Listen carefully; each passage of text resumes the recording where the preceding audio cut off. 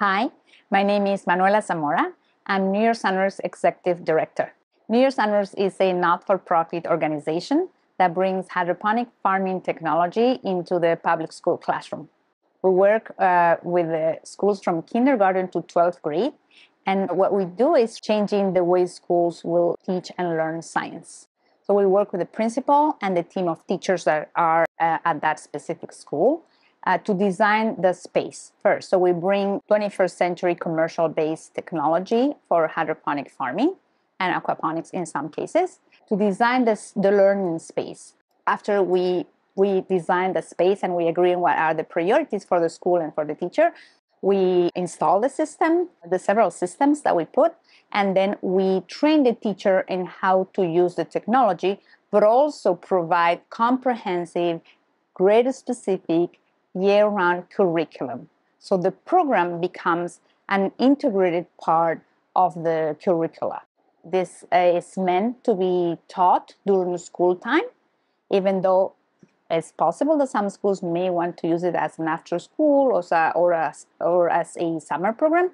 So how this relates to urban farming and sustainability. We're creating this new science lab, but it's really an urban farm. The idea is that by bringing this technology into the classroom, students will learn from seed to harvest all the science connections that can fit through that process. And we make it relevant because those science concepts are standard-based. So the teacher will be teaching what is supposed to be taught at that grade while the students are farming in the classroom. That means that it's a hands-on, a project-based approach to learning. It is a different way of learning science by experimentation, by practice. There's collaboration, but there's also aspects of critical thinking skills, as well as other aspects related to community building, etc. So that just comes embedded within the practices that happen in the classroom. I'll guide you through the students' experience within the classroom. So they will be able to choose among hundreds of different types of seeds, because literally there are hundreds of types of seeds that you can use in this technology. Several types of lettuces, basil, chard, all sorts of leafy greens in some of the systems.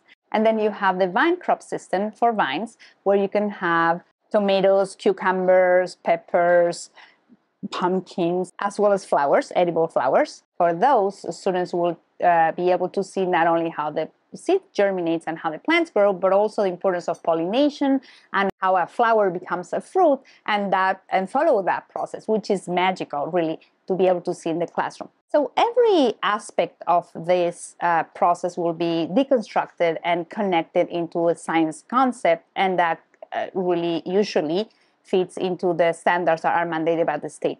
But if they are not mandated, of course, they are part of the learning process, and that's what goes beyond of the traditional expectation that a regular science curriculum would bring.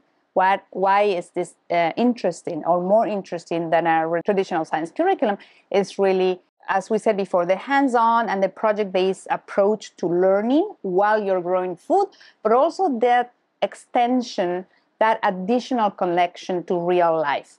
And that is what we call the sustainability extension.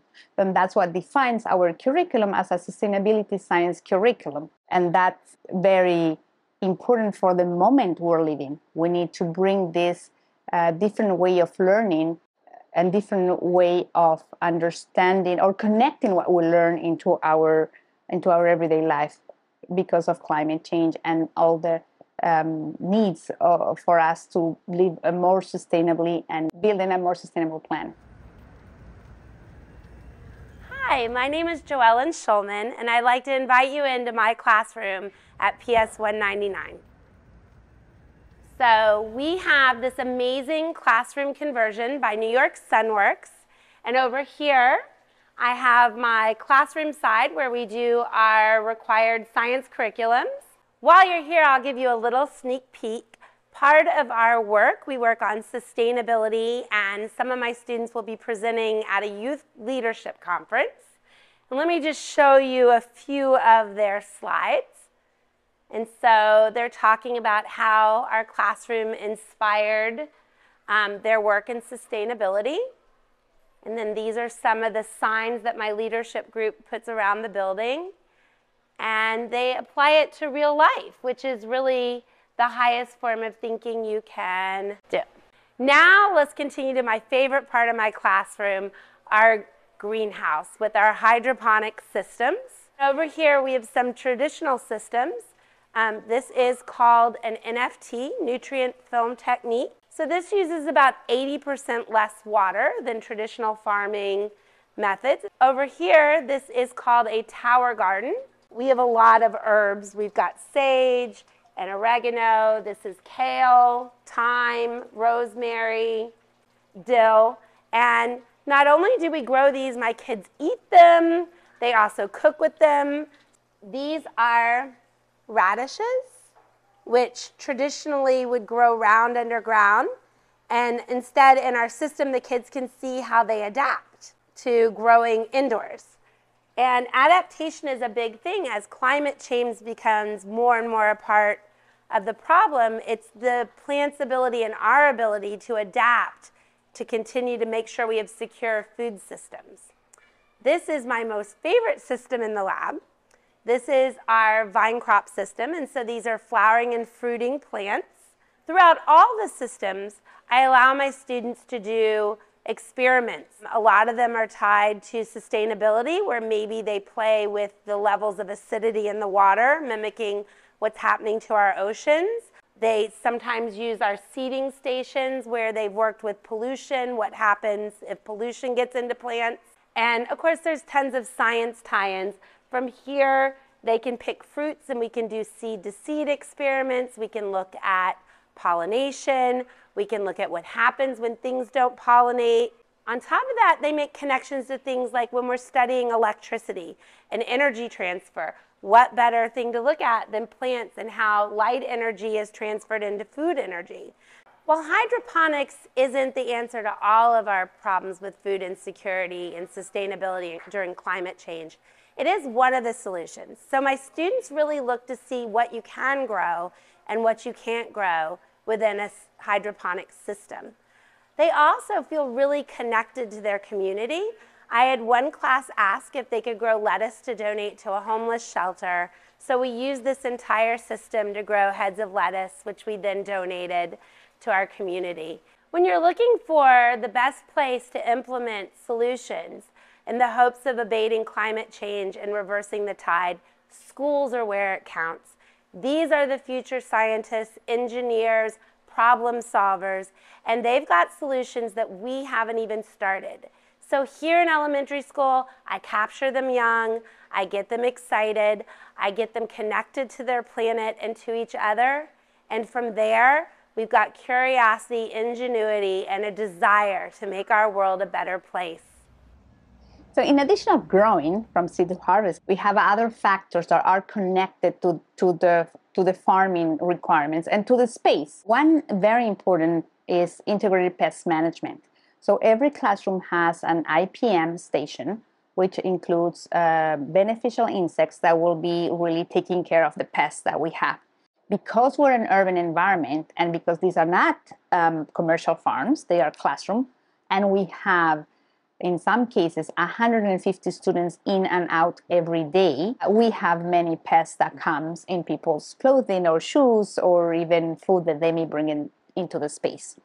We welcome those pests because they offer an opportunity for learning. Students will use the beneficial insects to fight the pests that are in our plants. So many times our aphids are the most popular pests, and we use ladybugs that will be eating the aphids. So a perfect example is a first grade curriculum. Students are required to learn about insects. So first graders will learn insects with the aphids and the ladybugs as their case study. They are in the classroom, they can see them, they can observe them, they can learn not only about parts of their bodies or reproduction, etc., but then they go into this additional connection, which is why are they important? So ladybugs are beneficial to us because they're going to eat the pests that otherwise are going to eat our food, or we would have to get rid of them in some other way. And then they will understand the difference between using beneficial insects rather than pesticides.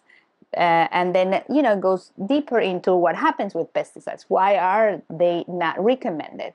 And then the connection happens immediately in terms of, okay, if I put pesticides in these lettuces, then I'm going to eat the pesticide when I eat the lettuce. But that's an example of how the classroom practices really connect to the everyday life of the student, and also to the sustainability concepts that, as I said before, is so fundamental to bring into the classroom today.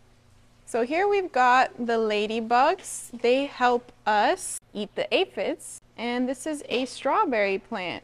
And a fun fact about ladybugs is that they can hibernate for a couple months in your fridge. So if you've got spare ladybugs, just stick them in your fridge and they will just be sleeping. And when we release the ladybugs, they like to fly around and, you know, make everything their home, and students really have a fun time with it. They love the ladybugs.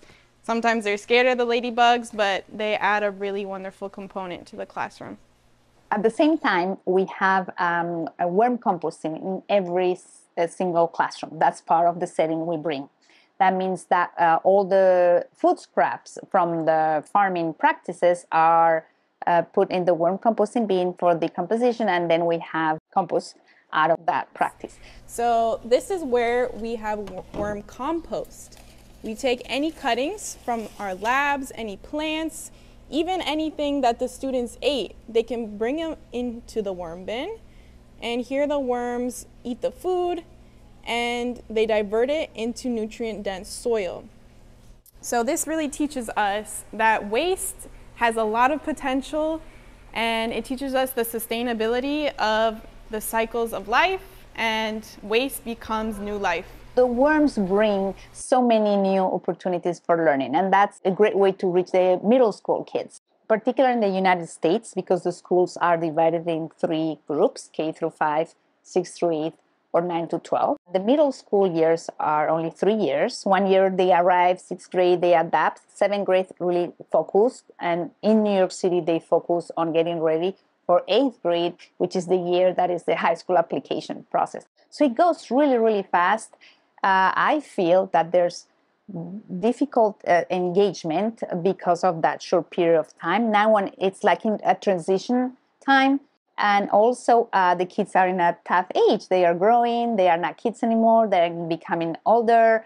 So everything happens, so many things happen in middle school, you know, that is really harder to teach those ages, but it's also very magical. And therefore using these opportunities and engaging moments within this classroom is very magical. We also believe that middle school is a time you may lose many of the kids' interest in science. And it's a key moment to keep them engaged so they continue into science when they go to high school. So that includes girls, that includes minority groups, English as a second language students, and of course, any other one who would like to be engaged in science, and therefore here's an opportunity to do so. In New York City public schools, it's required, starting in 7th grade, that you have certified and dedicated science teacher. So for us, as partners, when we go to school, we work with a specialized science teacher starting in 7th grade, and providing the teacher all these opportunities to fulfill the curriculum and the standards that are supposed to be taught.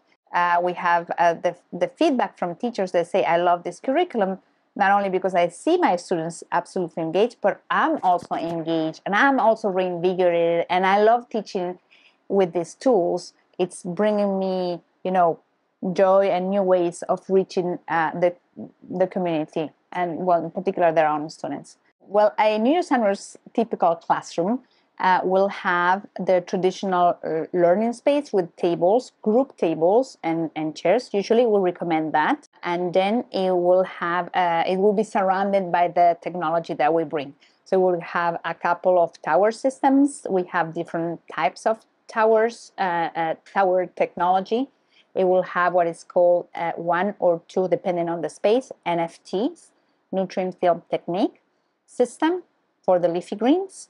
It's going to have 1 vine crop system, which is depending on different sizes for vine crops. It's also called the Dutch bucket system. So different number of buckets depending on the space, but the system will be the same. It will also have a seedling station, a worm composting bin, an IPM station. We also provide a lot of teaching tools that will be displayed in the classroom as the year progresses. So we have word work cards, and we have instructions for classroom behavior. We have a crop calendar, and to name some. All our curriculum is available, accessible online, so the teachers can project images from the curriculum they have. There's videos of students explaining projects, or other teachers explaining projects, because the fact that we are in more than 200 schools in the 5 boroughs allow us to have this large community, which is really a big resource for all of us to tap in. There are teachers who are excellent teaching K through 8 or second grade or fourth grade, or other teachers who are really focused or experts, obviously, in high school, and they have tips for other high school teachers. So we create this connection among the partners of New York Sunworks, and we use that as an important resource so the teachers can use what works for others in other schools or similar communities. High school is another exciting group of grades that we offer everything that I mentioned. Same technology, same setup of classroom, but different curriculum and different engagement for the students. High school is when it gets more specific and dives deeper into specific concepts. Still, you have the seed to harvest and the farming process that every student needs to go through. Therefore, it offers opportunities for all types of learners. Some students may just focus on the farming and then go very deep into those different ways of improving plant growth, and they can become real experts on them. And other students may want to focus more on concepts of photosynthesis and how the process happens and how to explain in different ways to other students, or go into deeper research on other aspects more connected to chemistry or physics, etc. It really opens a door for students to go into deep research while they are still having fun and growing plants and working as a community. One aspect that is really fun about the classrooms is that it really creates a community. You need everyone working together to be able to maintain the farm progressing and the plants growing. So we need people to take care of the seeds and to take care of the plants and to take care of the pH level and electricity levels and temperature, etc. So there's space for so many different ways of getting engaged and so many different ways to reach the student where the student is. The point is that the reality is that every classroom has different types of learners, different levels of knowledge, and different interests from the students. So providing this variety of requirements and providing this variety of needs that a farm has, it really allows the teacher to offer each student different options for them to get engaged to and then dig deeper into that specific knowledge. That's been very successful because we have solves the problem to the teacher on how to teach at different levels. The content may be a little bit different, or what the students are focusing may be different, but the points of the checking points and the assessments are the same.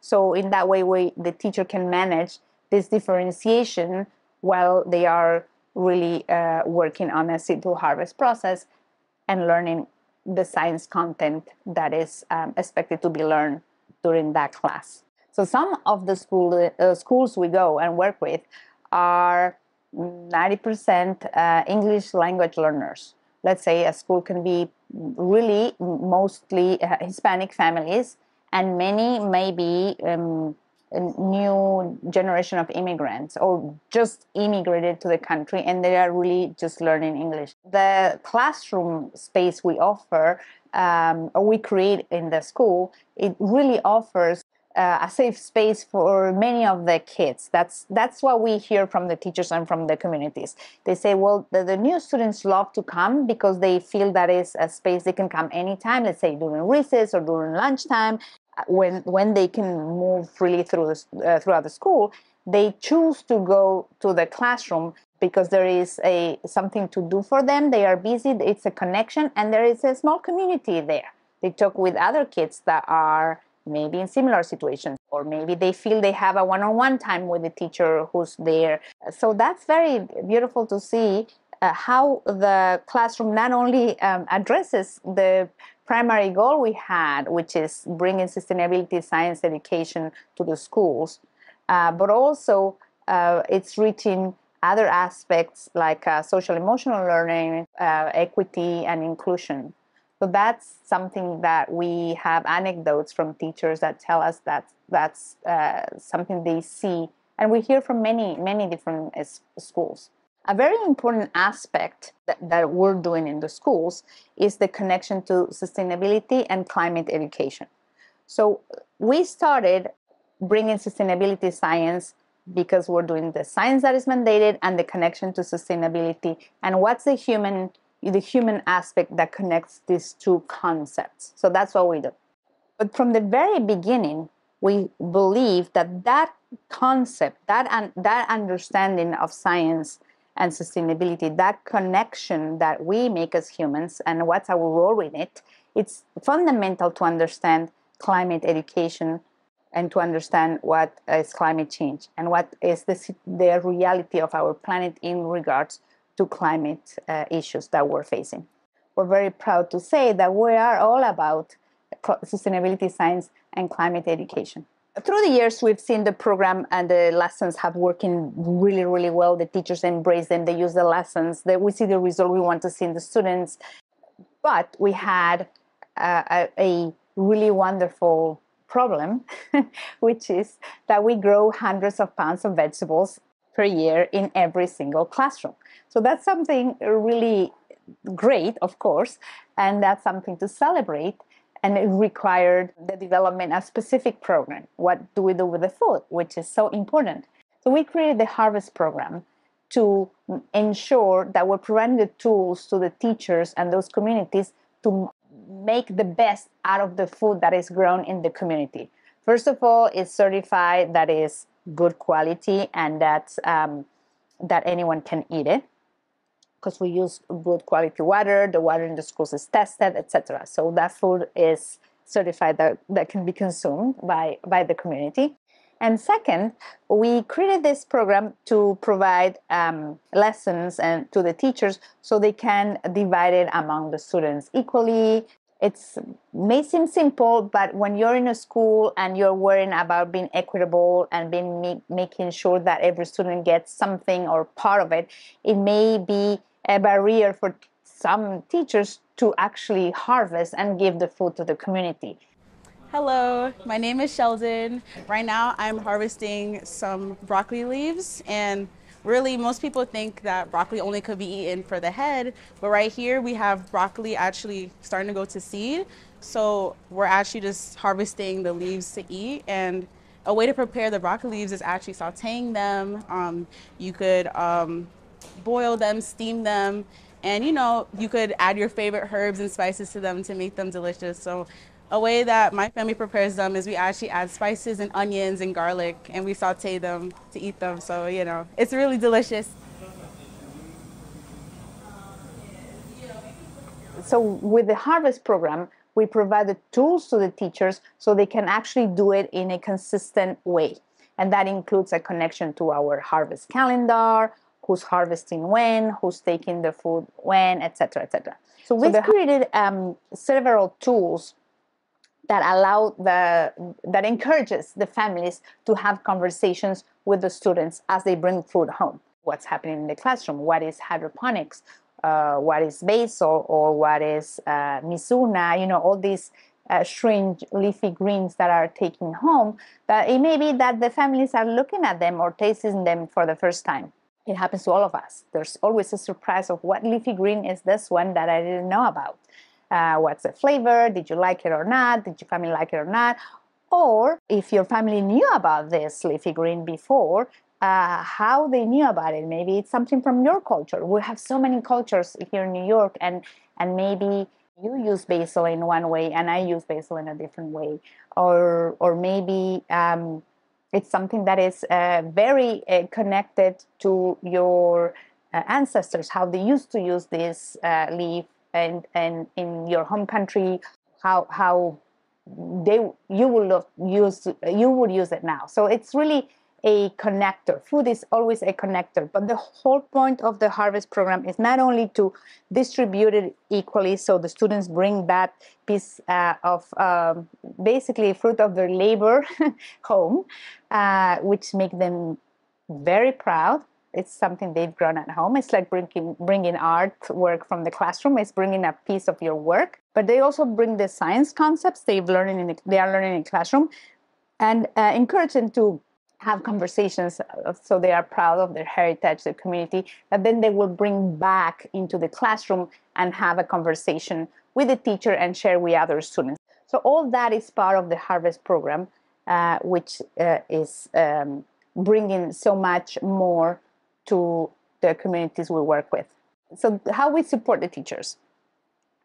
We provide training on technical training on how to use the technology, which is fairly simple, but it requires time and focus and practice. And then the most important one is we provide access to the comprehensive curriculum. It's all online, so they can sign in through their account and access to all the lessons, teaching materials, tools, videos, everything that is available. And most importantly, we provide teacher training, professional learning opportunities for the teachers on how to implement that curriculum within this classroom.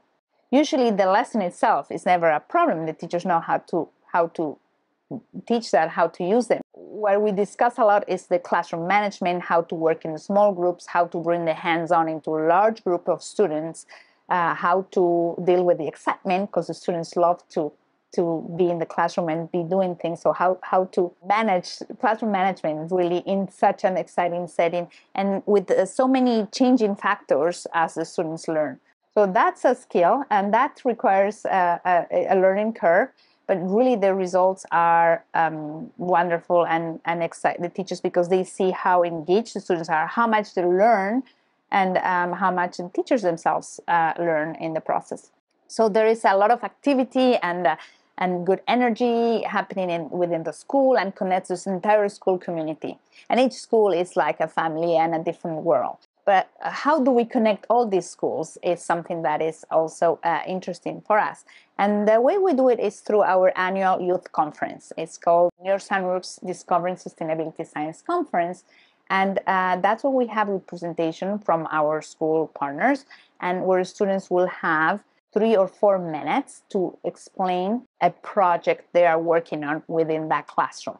It could be the worm composting, it could be the IPM, it can be building their own systems, focusing on new technology, testing new technology, focusing on reproduction, you name it. So we have the annual conference. We've been doing it for about 10 years, I think, every May. And we have that wonderful representation where the students not only share their content, but learn from other students as they participate. The conference is streamed live, and therefore everyone that is there in person can attend. About 700 students usually. But since COVID, it's even more common that we also have a virtual version of the conference. My name is Qiana Mickie, and I'm the Executive Director of the Mayor's Office for Urban Agriculture. So it's the city's first office focused on urban agriculture and finding ways to minimize climate crisis, as well as increasing the access to and the production of locally fresh food. I'm here today on the rooftop of the Javits Convention Center, their rooftop farm, to learn from farmer scientists and students in the New York Sunworks program, to hear about the projects that they're doing in the classroom, the lessons that they're learning. And also for me, it's an opportunity to hear from our emerging climate stewards on what they see is a viable and sustainable future for New York City. That's all a part of urban agriculture. Mayor Adams has a priority to addressing climate change, increasing healthy food access, and a plant-rich diet for all New Yorkers, but also the opportunity for us to grow our food here in New York City.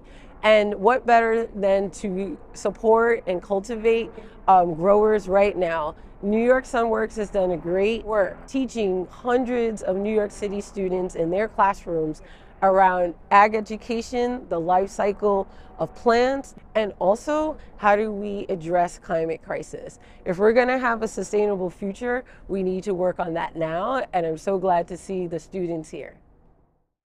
While working with high school students and working in underserved communities of New York, because that's where our majority of our projects are, we realized that many of the students we work with are not necessarily choosing to go to college. They may choose to go to community college or may not choose to continue education but go directly to the workforce.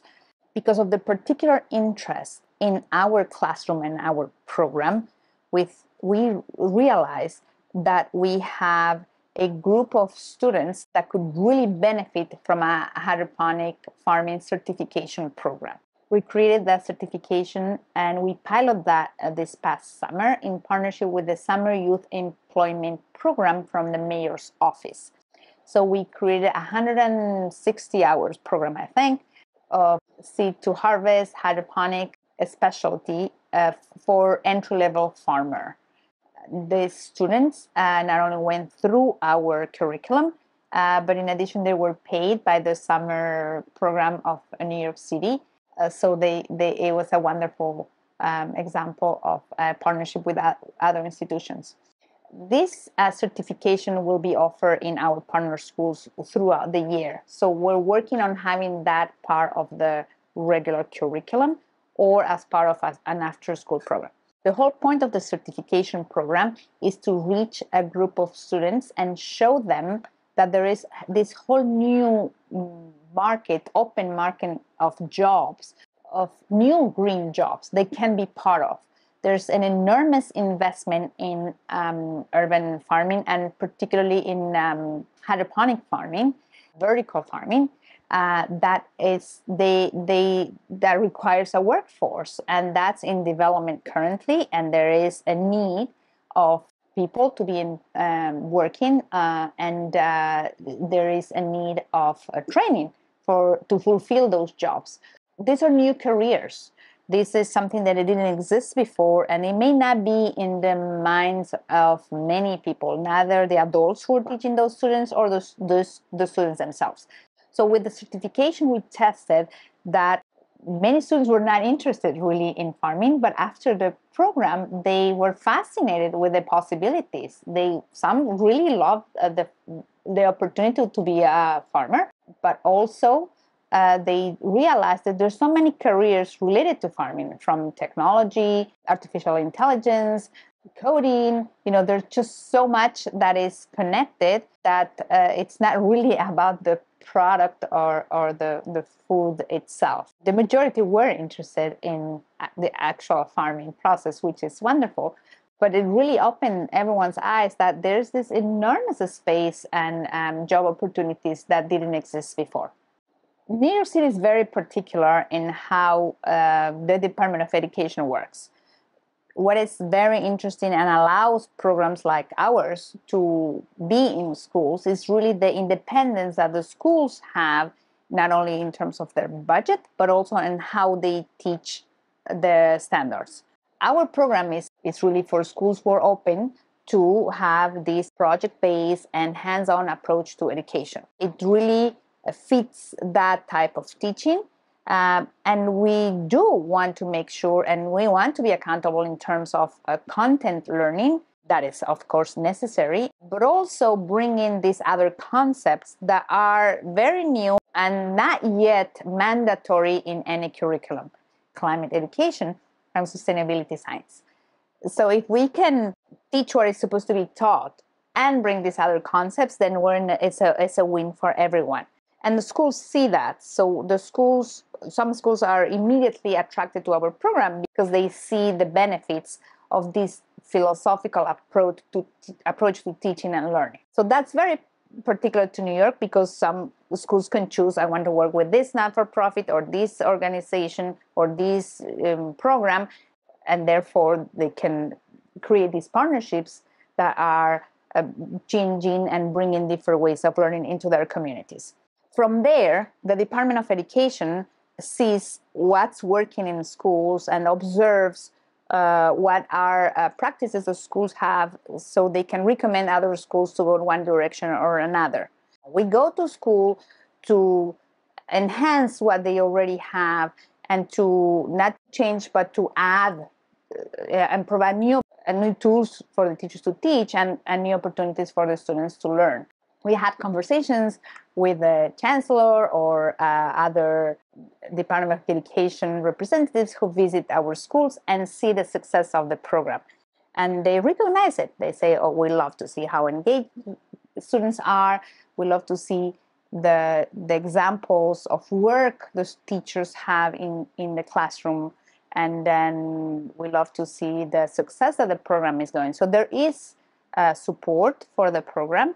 And that, I think, is very particular to New York because, again, you can enter the school because it's a school chose to work or teach in one way or another. Well, it's really exciting to see so much interest on our program within the communities. Such a variety, such a diversity of schools, and such an enormous diversity within those school communities is really great. Not only in terms of languages and cultures and ways to see the world. Also, we have the ability to grow so much food that brings the entire community together. Hi, my name is Hannah O'Leary. I am the urban agriculture teacher here at Rachel Carson High School in Coney Island, which is in South Brooklyn. I'm part of a growing number of educators in New York City and in Brooklyn South who are exploring the agriculture space and helping to bring these learning opportunities to students here in New York City. We don't have a lot of space outside here in New York City, so instead of using soil for farming, we use these hydroponic systems, which help us to save space, water, and energy when we're growing our plants. So this class gives my students an opportunity to learn about the sustainability issues related to growing food in the United States and abroad, some of the social justice issues related to climate change and how climate change affects our food supply. And for the students who are working in our CEA certification program, it teaches them how to grow food in an industrial setting, how the plants look from seed all the way up to harvest, and gives them an idea of how to safely handle, prepare, and sell the produce that they're able to grow. In the long run, how many schools in New York City would you like to collaborate with?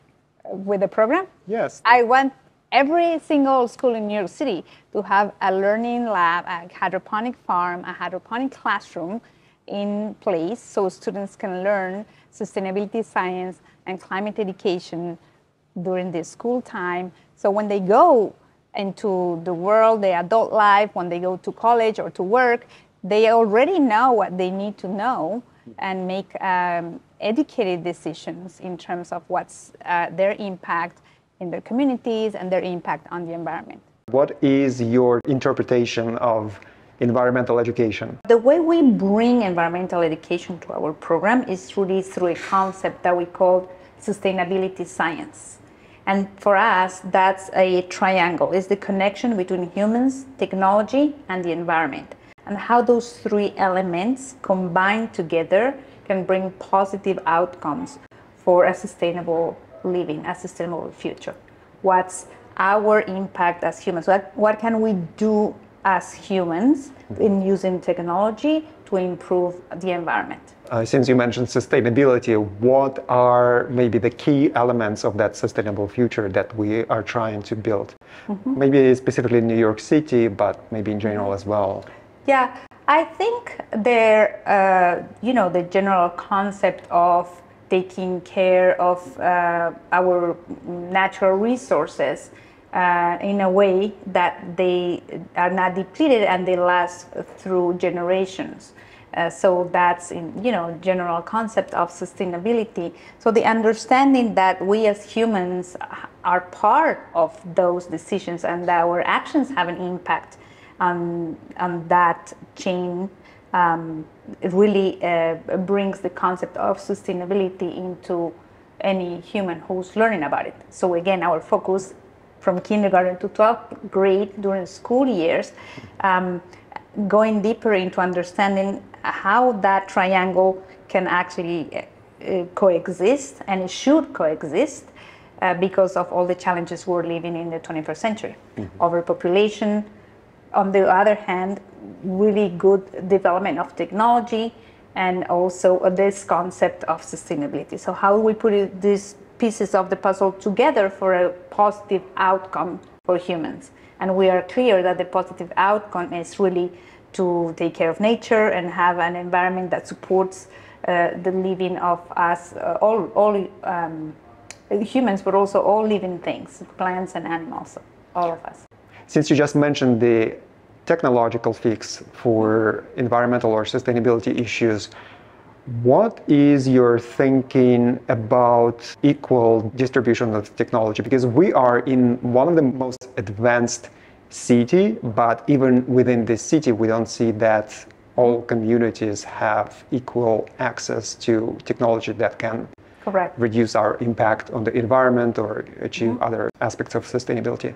Well, I think that based on my experience, I'm from Bolivia. I grew up in Bolivia and South America, and it's an emerging economy, as we would say today. And we always see the developed world as the example and the path to follow.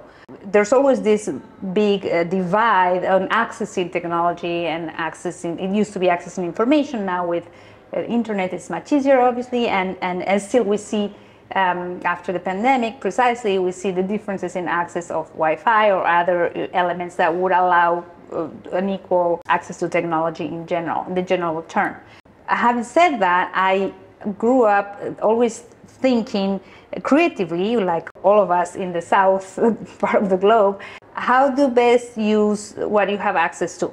And I think the access of technology should be thought in terms of what is that you really need to have access to, at least to get started with a first exposure and a first use of technology. So in our case, Wi-Fi, for example, could be very important, and we've seen to access for developing businesses, for education, for so many aspects. So that's there, and that's a reality. But at the same time, there are other type of technology that is not the traditional technology that we may think. So we bring hydroponic farming technology, which is something that can be implemented without the use of, for example, large amount of electricity, or even electricity. You could use solar panels because it's very little electricity that you need to move the water around. Or when you don't have access to water where water is not really easy accessible, for example, or you don't have Wi-Fi or computers. So it is a different way of bringing technology into the communities, and that's what we're doing. So that's not fixing the access of technology, but I think if we address the need of technology based on the immediate needs of the communities, it will be easier to achieve more equality. What keeps you going? Different things. I visit schools, and there's nothing like going to the classroom and seeing the kids so excited about what they are doing. It's just that energy that makes you feel like this is awesome. This is why we do everything we do. And it can be just one kid. It doesn't have to be the entire school. It doesn't have to be everyone. It can be just one kid who is just so proud of what they do. And I'll tell you a story.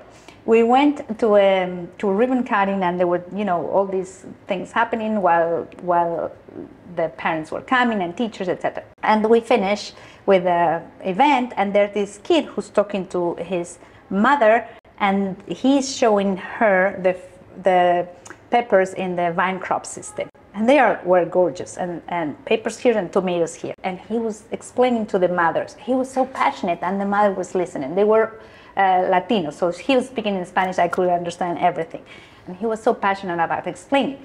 So the teacher had agreed that the kids were going to harvest, and they could take the food home, which is part of our program. So he was harvesting, and they had a couple of tomatoes and a pepper, and he gave it to his mother, and then she holds it in a little bag, and she said, okay, now I need to go home because I need to do stuff, so we'll finish our event, the mother says to the kid. And then he holds the bag and says, okay, but you can't touch our tomatoes. Because she said, I need to go home and I need to cook for all of us. And he said, well, you can't cook with these tomatoes. You need to wait for me.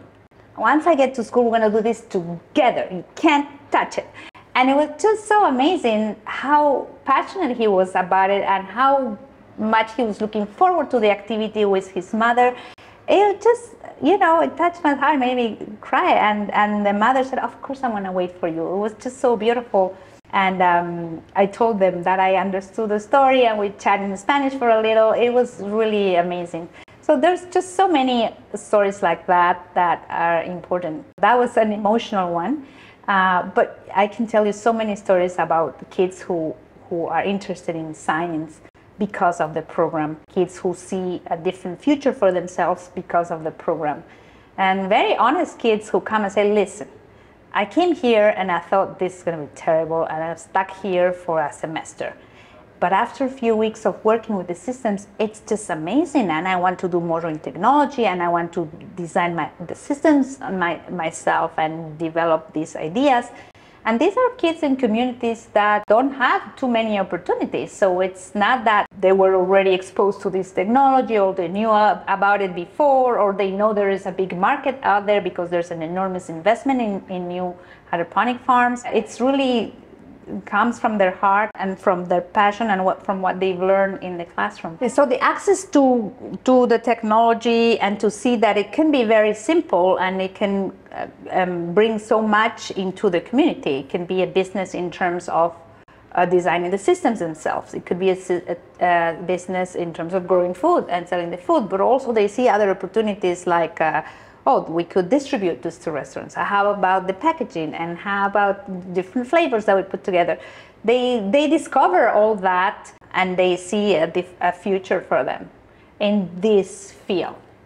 That's for the older kids. The younger kids, just the joy of doing science and the magic of plants growing and changing. It changes very quickly, because that's the purpose of controlled environment agriculture. We're maximizing all the needs of the plant, therefore the growth is also maximized. So every time the kid goes to the classroom, there is a difference. They've grown half an inch, depending on how much time it's in between visits. But it's really something that it brings a lot of activity and critical thinking and desire to be part of what's going on in the classroom.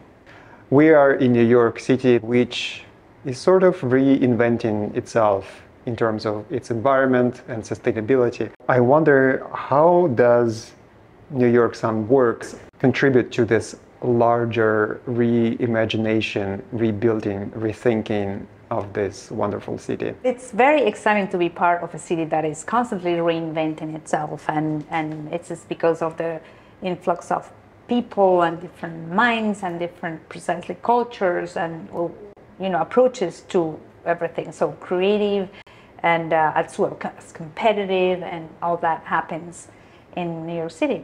And it's happening also in the area of education and urban farming currently, which is part of what we do. So what we bring is a different way of learning science, a new way of learning not only the traditional science, but also these concepts that are required in the current century: sustainability and climate education. We cannot allow our students not to know about what's sustainability, what's climate change, until they get to college. So it is our responsibility to start teaching in kindergarten, and we started 10 years ago to doing so. So I think being part of that big picture movement, it is very exciting. We bring this very specific part, but that connects into understanding other concepts that are very complex. Carbon reduction, our goals by 2030, where we want to be by 2050, become a carbon neutral city. We're building the generation that will understand those concepts and should be part of their daily language and their daily goals. So that's how we are part of this new city. Now that New York City is very serious about decreasing its impact on the environment, what is the role of New York Sun Works in this process? From the very beginning, we were focusing on understanding the importance of local food production. From day one, we bring into the classroom explanations and connection onto why are we doing this, and that's very important. Why are we thinking differently? Why have we set up this type of classroom? Why do we have this technology and we're learning these new ways of growing food within your community? And that's absolutely connected with the needs of societies. And today, in terms of reducing gas emissions, for example, which are critical for our planet today. Have you seen any examples when schools would start with hydroponics classrooms and go further and expand into other areas of sustainability? Yes, absolutely. So usually our schools start with our labs and our program, and just the fact that they first, of course, use science and sustainability intro to the community, but then they expand into talking about climate change. That alone is an enormous win, because then we're discussing everyday issues that will impact our community if it didn't impact already to many of those communities, not only locally, but also back in their own countries.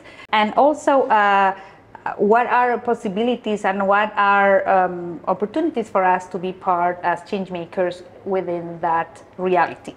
But that is a big change that we see happening in all the schools we work with.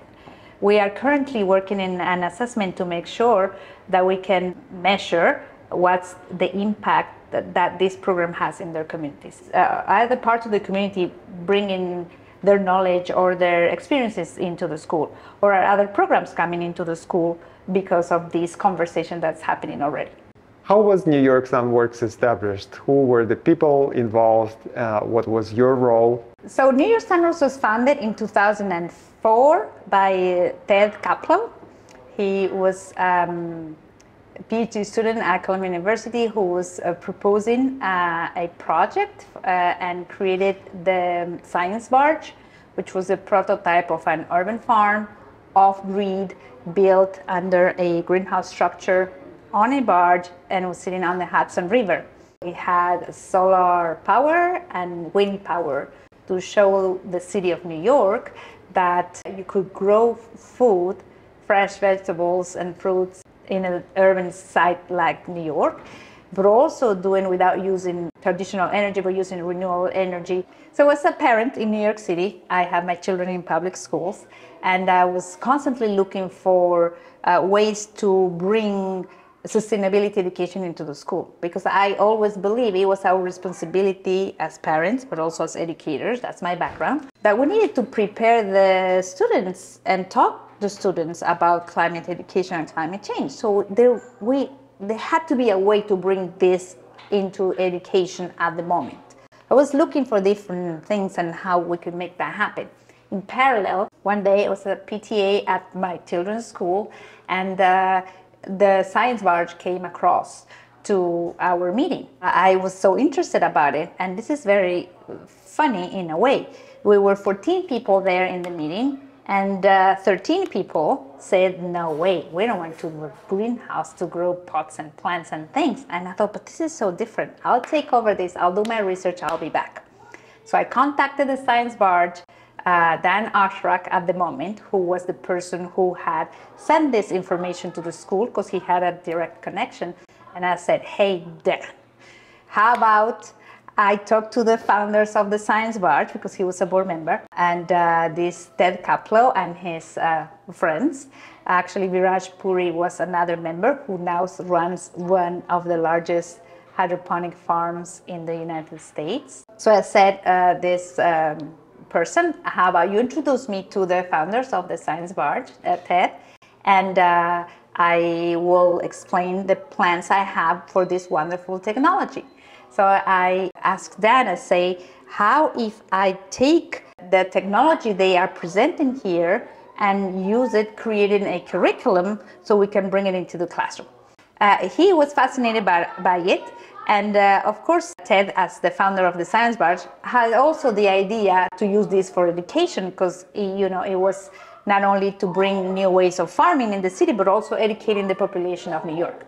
So I remember wrote a proposal, sent an email and here and there, and then there we were having conversations about building the first science barge lab, the first version of it that will become the rooftop greenhouse at the Manhattan School for Children that today is called the Zamora Center. One thing led to another. We grew with, of course, many parents from the community, so much support. We grew a larger team at New York Sunworks and brought this into today more than 230 schools in the 5 boroughs. I would like to learn a little bit more about the evolution of New York Sunworks. In the past, I've heard a little bit more often that this program is science education or maybe STEM education, and now a little bit more often I hear such words as sustainability education and climate education. The progression is very exciting because when we started, we wanted to have hydroponics and aquaponics as a hands-on and project-based approach to the concepts we wanted to teach. So that remained the same. The way we communicated the concepts we were learning did progress because we were all about climate change from the very beginning, climate education. But in 2010, it was not accepted commonly to talk about climate change. It was too political. So we realized suddenly that the doors were closing to this wonderful opportunity because people was not very sure, do I want to bring that to my school? It's going to be controversial, I don't know. And it was really understanding the science behind it, which is all about sustainability. And when you understand what works, what doesn't work, and what's our role as humans in this big picture, then you understand the climate concepts, why things are happening. So we stopped calling it climate education, which is focused on sustainability science. It took 10 years to be able to talk about climate education and what is the core of the content that is provided in the schools. So really, the idea remains the same because we're using science and this specific technology to understand what's our role as humans in the environment, how our attitudes and behaviors can make a change, how we are part of this big problem, but we're also the solution to this big problem. Often, urban agriculture education programs suggest that they prepare future workforce for agriculture. And we know that less than 2% of the population in the US are involved in farming. Will not require that many people to know how to farm. Can you comment a little bit on this? When we work with the schools, we're not necessarily only thinking on the workforce development. I think by understanding, again, sustainability science, climate education combined with it, it opens your mind, opens the student's mind and thinking out of the box in terms of the solutions to the problems we need to face. So that's the first step. So having people that is really learning about the reality, understanding the science that informs the reality, becoming an informed citizen, and also someone who can read, understand facts, and come up with a conclusion, and therefore who would drive an attitude or a behavior. That alone is very important. It's thinking critically, and that's what happens in the classroom. So regardless if these students will go into farming in particular or will become scientists, that's another option, or any career they will pursue, the skills they are learning as they are part of this program are very important as well-rounded, well-educated, critical thinkers of today and of tomorrow. So that's step one. Then we hope more of these students will go into science. And there's just such an enormous variety of science careers and science-related careers that are open now, and they are new, and there will be more in the future. So that's our second, goal. And then we go into older students, and especially high school students, and there is a percentage of those students that they may become farmers. But when we talk about our farmer scientists, that's how we call our students in the classroom. When we talk about what is to be a farmer scientist, maybe becoming the farmer of the future, who's as an urban citizen who lives in a dense environment, who can have a small size farm, medium size farm, maybe a larger size, depending on the realities and the business they want to build. But it's not only about the food they would produce, it's about so many aspects related to the farming industry. It could be designing artificial intelligence, because as you said, there's more and more automatizations to be more productive and more efficient to grow food. Then there is also aspects in terms of quality of plant, flavor, levels of nutrients into the systems, etc. So there's a lot of continuous change and evolution within this new industry, as well as so many opportunities into packaging or designing or developing new products to replace plastic that currently is how we package all these greens to go to the supermarkets, etc. So it's very large, and because it is a growing population, there's so many people we need to feed. I think it is a very large area that can offer a job in the future to many, more than what we think traditionally. Do you think that more and more population in city will have maybe their private mini farms and their apartments? Hopefully, I think so. The more local access to food production, the better. This is what I want to think it will happen. The more we can farm in the cities, all the leafy greens and all the vines and fruits that we can grow would allow us to free land from the agriculture practices, so we can have reforestation and recovery of ecosystems and create that balance that we're missing currently. So that's my dream. And at the same time, I do believe it is pretty magical that we're going back to cities growing their own foods and communities eating what is produced, in their own neighborhoods. I think it's wonderful for all the environmental impacts that has, but also because of flavor. I mean, food, it can be delicious. It has to be delicious. So that's another aspect that we bring into the classroom. The kids eat the fresh food, and it's so full of taste and flavor. It's just delicious. They all love it, and that's a luxury now, and that becomes what they want to have, and that's what we should all have, because there's no reason why it shouldn't be really full of flavor and fresh. So that's another aspect of how cities are changing and how can improve the quality of life of all the urban citizens. With food that didn't travel 2,000 miles. Exactly. Not only traveling, but can you imagine it's been frozen or cold, probably not ripened, just so many aspects of it, and therefore there's no flavor. So flavor alone, I think it is a reason to farm locally and really enjoy. Can you imagine the level of nutrients and the joy that brings to eating?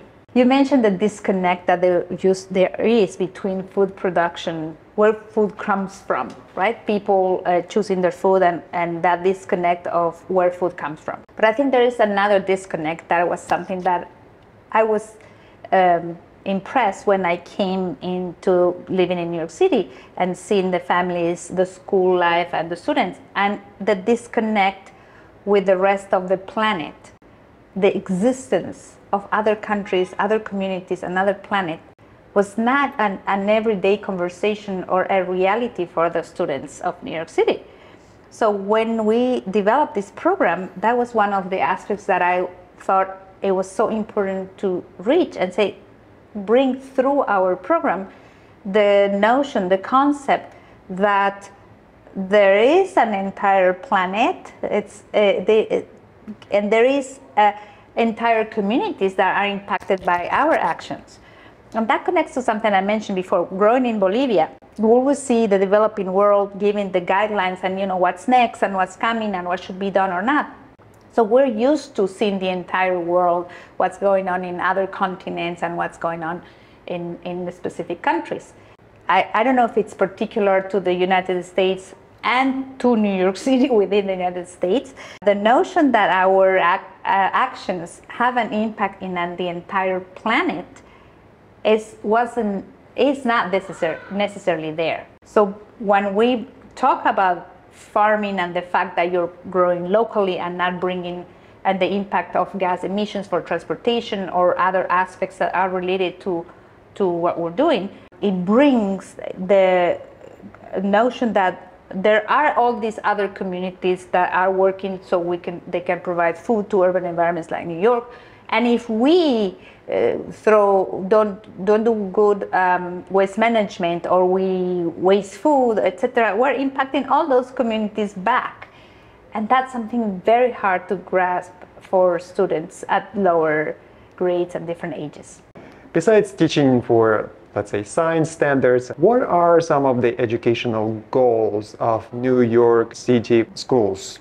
And where does your program help the city to achieve these goals? Well, the most important goals for New York City schools are usually literacy goals and math.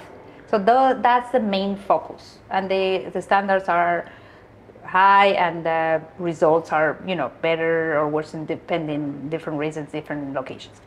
But that's the main focus, and then becomes science. So that's why our push for science, because it's not one of the main focus, the most important focus in the K-12 education. I think it is very important to have the ability to connect different concepts, and I think science allows for that. Other subjects will allow the same. Let's say arts will allow you to also use different concepts, maybe math and physics, etc., to create different combination of concepts to in a creative way. But we focus on science, and that's how we bring all these different concepts together. From your conversations with actual teachers and school principals, do they have any informal goals? Yes, I think currently social emotional learning is very important component of teaching, and in many schools is one of the most important parts of the learning curve. So any program that would support the outcomes on the social emotional evolution of a student would be welcome, and I think that's very important, because if you don't feel well, what can you learn? I think it's fundamental for the development of the student. That's one aspect. Another aspect that I see that educators bring as a priority is maybe more on the philosophical approach of learning. So they really want to not to teach for the test, but to teach for the enjoyment of learning. And therefore taking the time of going more into the quality rather than into the quantity. And also using project-based approach or hands-on approach of learning, allowing for different learning entry points for each student depending on their abilities or their interests. I think it's wonderful because, anything you learn, you may forget, but when you learn through experimentation, it really remains with you forever. Problem solving just becomes part of the routine because there's just so many things that can go in different ways. There are many things that can go quote unquote wrong, but they are just different ways or different results that the students have in the process. So if a plant may not be doing really well, or maybe the seeds didn't germinate because they had too much water or too little water, etc. We learn from the process and we say, well, this is what happened, so next time we're going to do this other way, and that becomes a lesson rather than a failure. I wonder how can a hydroponic classroom be compatible not only with science and sustainability learning, but also with art, history, cultures, and celebration of human nature, identity of each student? Yeah, I love the identity with each student. I'll go with that first, because New York City has the wonderful community of people that comes from all over the world. So there's so many languages spoken just in one school, several languages, different cultural backgrounds, ethnic backgrounds, religions, beliefs, everything is in one place. It really reflects the reality of the city, and that's wonderful. And working with that pool of people that is, with different ideas and seeing things differently is just, so wonderful, and the classroom brings that together. So something that is very typical is to compare, so how do you eat the same vegetable or same leafy green? and maybe some that you never saw, but others are very used to that specific vegetable. Basil, cilantro, or bok choy, or I don't know, there's just so many options, and there's conversations about that. Flavors also. Some people used to some flavors, others never tasted something like that before. So that alone is so much fun and brings all these cultures together. And I love that the differences remain in terms of, you know, what belongs to your culture and what this doesn't, but also at the same time how you're open to explore other ideas, other flavors, other recipes, or other conversations. To add to that, you know, we have a seed to harvest program. So we have hundreds of pounds of leafy greens we need to harvest all the time. So that brings joy and a celebratory moment because it's delicious, it's fresh, it smells great, and it tastes wonderful. So all those communities that we were discussing before that exist within our school, in all of our schools, will be celebrating with that harvest and taking that food home to their families. So we do something that is called bringing funds of knowledge to the classroom. And that's how we celebrate the diversity of the families, even in a larger way, through conversations and activities that the students will bring home. So we give them cards and questions that go with the head of lettuce or 3 heads of basil, etc., depending on what was harvested on the day. And they will ask their family members, their caregivers, tell me, you know, what's hydroponics, or how do you grow food without soil, or what's the name of this plant, or can you smell it, or how you cooked it before, how our ancestors cooked it before, how our friends in our country of home origin cook with this leafy green, if it's familiar to our family and our culture. And then they will bring those funds of knowledge to the classroom because those parents or caregivers are experts on something in different ways. So it's also a way to not only create these conversations and connect classroom with home, but also provide the opportunity for the students to see their caregivers as experts on something that maybe they didn't have the opportunity before. And they will bring those stories to the classroom and will be shared in the community in a way that the teacher will manage and make sure that everyone has the opportunity to participate. So that's one aspect that will celebrate life and the uniqueness of each of us in the city and in our communities. In terms of curriculum, I do have examples. So the ideal is really that the school community participates in a cross-curricular way. We would love to see more of this. We had experiences with the schools that would have art classes in our classroom space, and they will use the plants to create pigments, and then they would do audubon drawings or observation of the plants and then color them with the pigments they created with the plants we were growing in the classroom. That's really amazing, but it requires a lot of time and dedication, but it is possible, and we've seen it happening many times. There is a great connection with history because hydroponics, we're talking about 21st century technology, but it's, the oldest technology. The gardens of Babylonia were hydroponic technology, right? And then there's just so much that is used in ancient cultures that is using water to grow green vegetables, and so it existed for so long. So it is beautiful to see how something that is all cultural traditions can really become 21st century technology by using and placing it in a different moment in time, in a different environment, like an urban environment. So that's something that is very interesting, and it can connect with so many other aspects in terms of access to food, different ecosystems, and a lot of geography, etc. There's just so many connections that can happen in regards to New York Sunworks has such an amazing curriculum with the diversity of all kinds of activities. So I wonder, how do you create them? Well, I think the key is the collaboration. I have a wonderful team of educators as part of New York Sunworks, but all the teachers who work with our classrooms are also authors of the curriculum.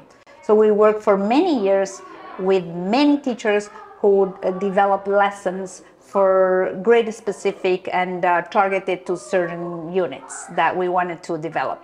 So there is many authors that are part of the New York Sunrise curriculum.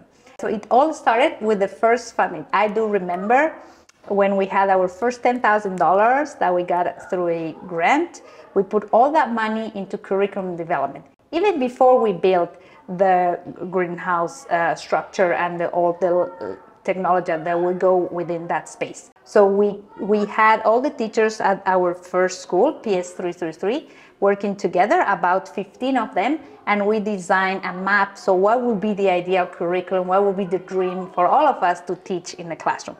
From that framework that we developed together, we kept building and building and building through the years and making it better and more age appropriate and more fun, and also that idea, that exploration that can happen within the classroom. So that's the core of it, and that's why I think it is as creative as you said and so engaging for the students.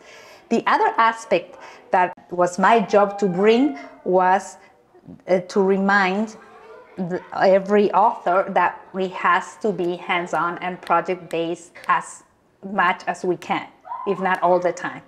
Because when you develop curriculum, you start with a lot of energy, and then it gets difficult to continuously have the hands-on and the project-based approach. So that was my job, to say, hey, we need to restart here, we need to restart, keep pushing for that experiential part of the curriculum that is key to their success. We work also with museum educators to bring some of the concepts of the learning that happens when you're in a visiting situation, when you're going to a place that you have certain time and you need to catch the most important concepts.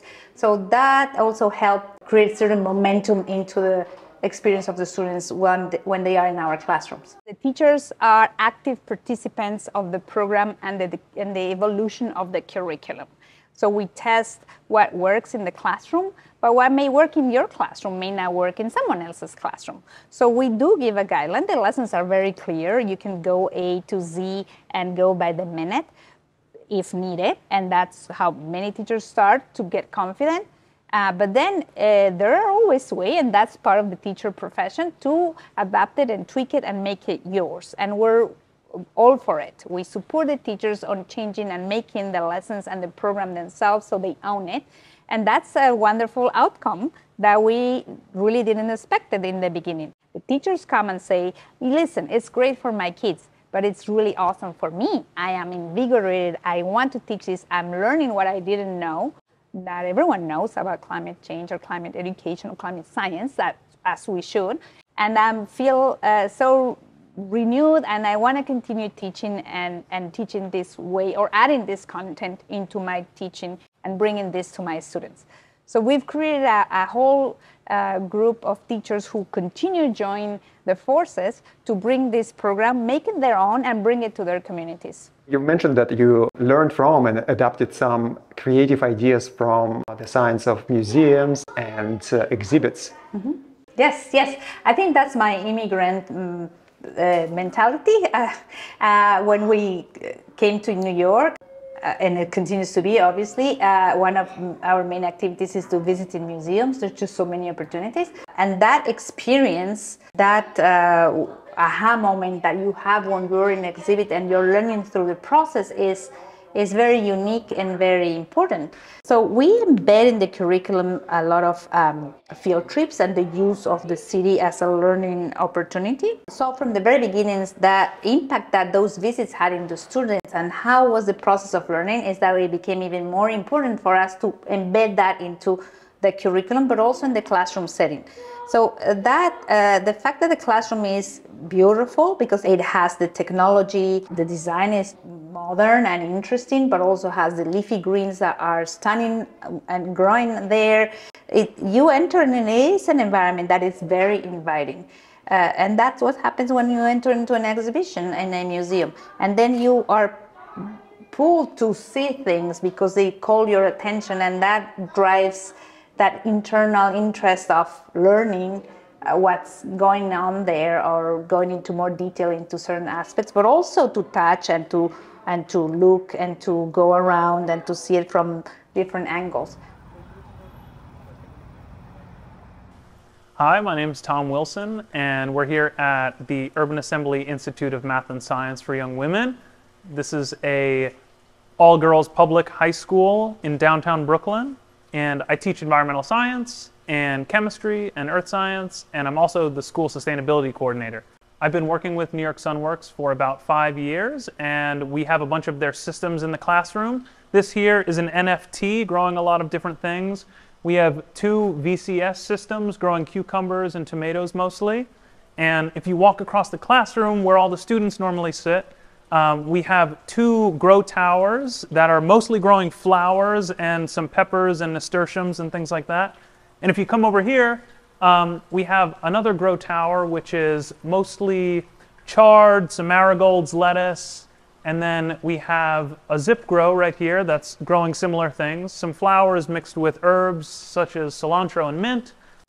In environmental science class, we talk a lot about sustainability throughout the year, and these systems really come in handy because water is being recycled, nutrients are being recycled, and throughout the entire year, we're talking about biogeochemical cycles. So having these in the classroom is such a huge benefit. And they've also helped develop leadership skills with the students at UAI because just across the street at the Brooklyn Public Library, they've started a hydroponics program where they're interested in having our students come and lead small workshops with younger students about the benefits of hydroponics and the way that it'll shape the future of New York City and hopefully create a better climate for all of us. I like to bring stories from experiences that I've had in the past into the classroom here, and I lived in Malawi from 2013 to 2015, where I was working with the Peace Corps teaching science. I had a classroom half the size of this. There was 100 students. There was no water. There was no electricity. And there was constant floods, constant drought, constant crop failure. So I like to take those stories, tell my students here about them, and have them think about ways that this technology, hydroponic systems that recycle water and use super low energy lights to generate food in abundance. And I like to have them think about ways that that can help solve problems in countries that suffer from climate change issues such as drought and crop failure. I hope for my students that they leave high school and they get jobs as civil engineers and as thinkers for the rest of the world, where these really tough problems like climate change and sea level rise and water scarcity can be addressed by what they've learned here in this class. More and more school districts are implementing climate change education in different grade levels. Do you think that cities and public schools can do it alone without external non-formal education programs? And if they can't, why? Well, I think not-for-profit organizations like ours, New York Sunworks, have started a movement in terms of bringing what is missing in the public school education.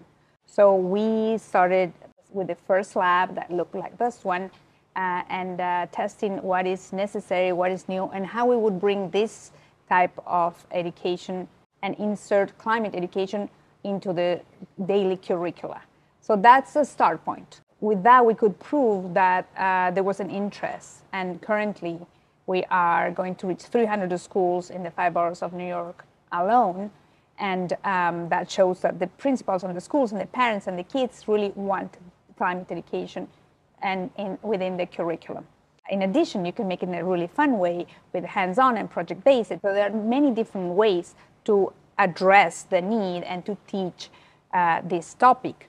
So I think the ideal case is that the Department of Education of a city, of a country, depending on how that's organized, because it's different in different parts of the world, are really the ones who are pushing towards having this type of curriculum to be part of the formal instruction, the daily instruction during the schools. So it shouldn't be an afterthought, only an after school, only for kids who can afford it, or only for families or students who are informed enough to be interested.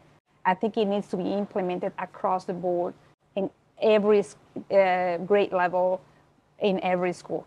But do you think that schools really need external nonprofits to come with their curricula, or can the government design next generation science standards in such a way that takes care of it all, and we don't need external organizations to come and help. I think the Department of Education's ministries of education governments should design and implement it, but doesn't exclude external not-for-profits or external education organizations. The fact that a ministry of a Department of Education designs and implements certain curriculum never excludes other partners to be part of that movement and to enrich those opportunities. And that's exactly what happens in New York City, which is very interesting. The schools have the mandated science, for example, science standards and general standards that they need to follow.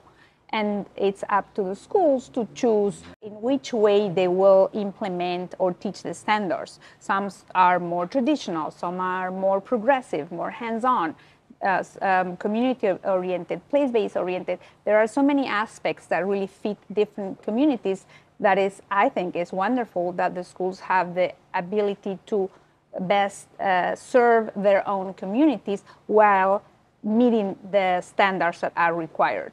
So I don't think that the fact that a ministry or a Department of Education or a government in general designs and mandates certain standard is exclusive of not-for-profit or other education organizations to be part of bringing quality education to every student. I think in general, organizations like New York Sunworks bring innovation into the area. It could be other organizations that bring other ideas or ways of learning. And I think that's enriching. It's a way to enrich the way students learn, but also it's a way to continuously improve and innovate and bring new trends and new aspects of our evolving societies into what is needed within those communities. So if it wouldn't be for organizations that are for example, New York Sunworks, who are thinking of what are the new systems, what is the new technology for urban farming, what are the new systems for hydroponic technology, which is what we specialize on, or what are the new trends in terms of fish farming and how you can do that efficiently. We wouldn't be able to bring this into the classroom as we do it today. And others may be doing it with renewable energy. Maybe it's focused on solar. Maybe others are focusing on other aspects. The fact that there are organizations that are interested in bringing this variety of opportunities into schools only enriches the opportunities for the students and brings innovation into the classroom. I was just thinking that official curricula is like a Titanic. It can go to a good direction, but to steer it like left or right, it takes like a long time. Whereas there will be smaller players that will say, oh, we can bring those innovations.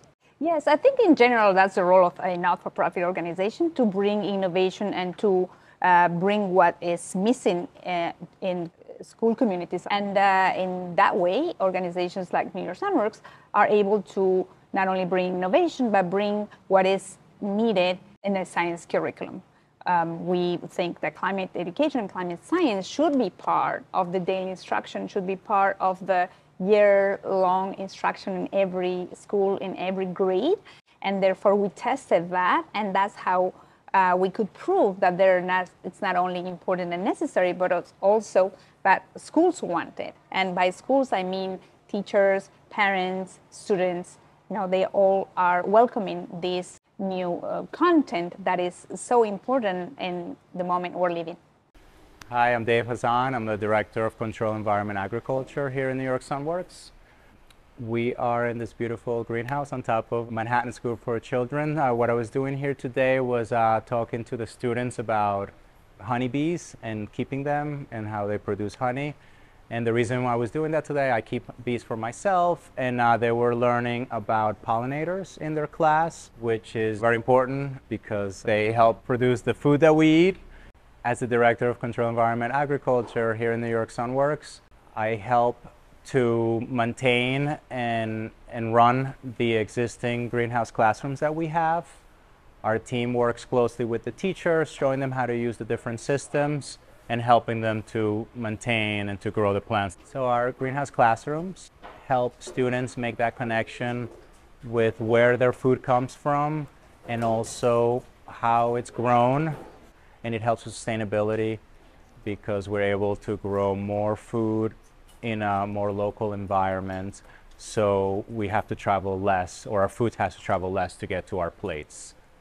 We want to make sure the students are actually learning what we're teaching in the classroom. So we want to make sure the lessons are clear, efficient, and the students are going through a learning process. So there is a growth curve. While that's happening, we want to make sure the students understand scientific methods, understand concepts that should be basic for us as citizens of the world, such as what is the carbon cycle, for example.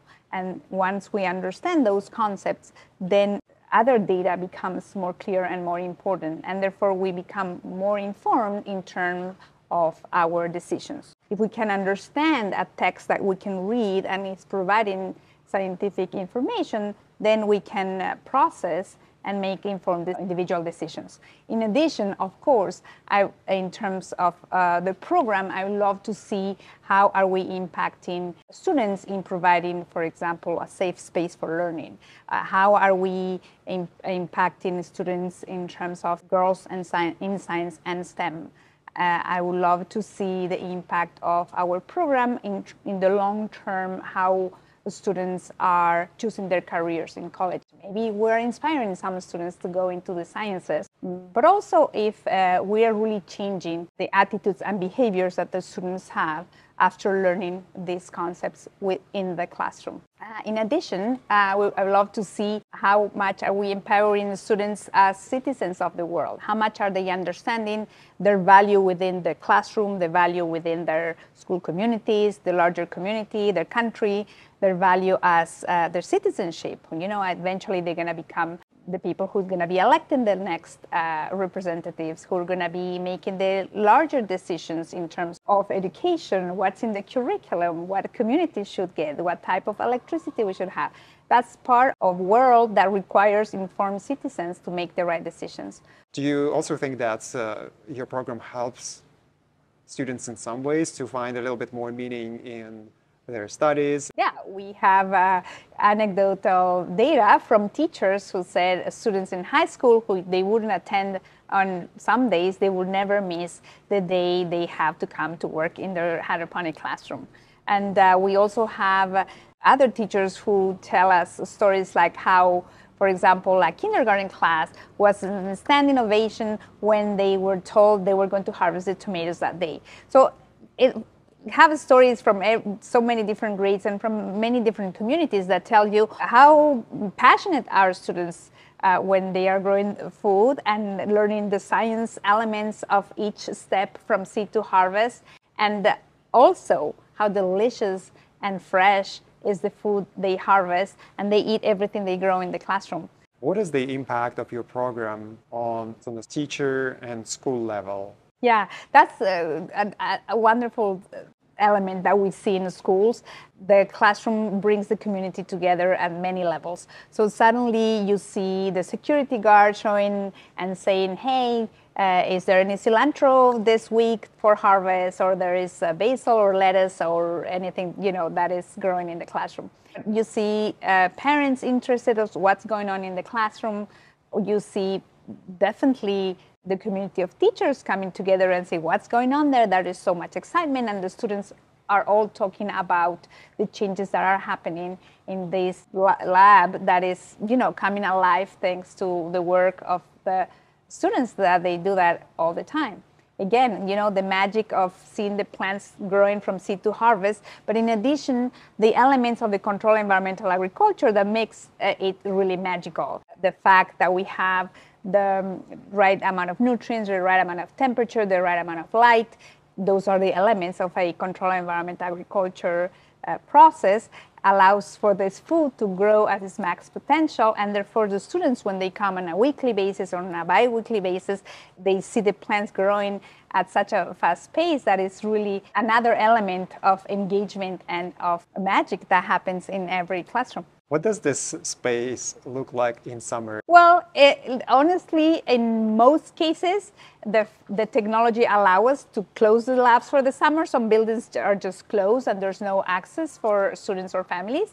and therefore we can just close the labs and restart in September. But in other buildings, they have summer school and summer programs, therefore we continue with the programming, in some cases with students, in other cases with other community-based organizations that will be just farming and using the food harvested in their communities. So we've worked in the past, and we will be working this summer with retirement homes. We work with the Summer Youth Employment Program of the Mayor's Office. We work with housing organizations that come and take the food and bring them to their communities. So there's a variety of other organizations that become partners during the summer only, and they benefit from having, the structure in place and a farm running over the summer. We are part of that large ecosystem of organizations that are trying to bring change in the city, and there's so many different levels. We decided to focus in entering the schools through the science curriculum and making sure that the students are exposed to sustainability science and climate education during science instruction during school time. What's about conference participation? When we go to conferences and we discuss the program to get feedback and to challenge our own ideas and to see how we can improve certain aspects, etc., and we mentioned that we're working with 250, soon to be 300 schools, 120,000 students. We're the largest sample of cases or programs in those conferences. We didn't realize really how large we are and how large is our impact as a not-for-profit organization until we went to international conferences and we realized, not that we didn't know, but we realized at the moment, we're larger than some cities that are represented here and trying to bring change. That's a fun fact. But really, what matters is that the way we bring innovation is not only through the teachers and the work we do, but we're also constantly seeing and getting informed of what is the new research and new ways of mitigating climate change. So we need to stay move from our inconvenient truth to speed and scale that has been published recently, and then that's, we really use the information and the research that is outside to bring into the program that is implemented in a school. And that's the power of nonprofits developing curricula, that you can quickly learn and quickly implement changes in the curricula. Exactly. I think that's a very good point. I think that's the value of the nonprofit partnership within a larger education system, that you are agile and fast, that you can go with the new research and the new information that is out and implement it at a smaller scale and see change very quickly. For example, there is an enormous conversation and awe in terms of artificial intelligence and what does it mean, and how do we implement more technology and more knowledge into the program. So we are very hands-on, project-based. But we do use technology for farming, and that technology evolves. So while we are keeping our students sitting by hand and taking the pH levels on a daily basis with the pH strips and writing down the numbers, which could be done by a computer, we are seeing in parallel what are the new developments in urban ag and in controlled environment agriculture in particular. So these students can be prepared to get the green jobs of the future, which are not of the future anymore. They are here right now. So we are always seeing and using the latest research and latest opportunities, not only in the agriculture field, but also education and in general, sustainability and climate education. Hi, my name is Ariel. I work for New York Sunworks. And my role is area manager, which means that I help make sure that the GST team, the maintenance team that comes into schools such as this one, they have everything that they need and that schools are being supported. So this system here is our aquaponics system. This is a really good example of how we bring sustainability into classrooms. We have tilapia in this system, which produce waste, which feeds the bacteria, which feeds the plants. The system cycles through 3 different components.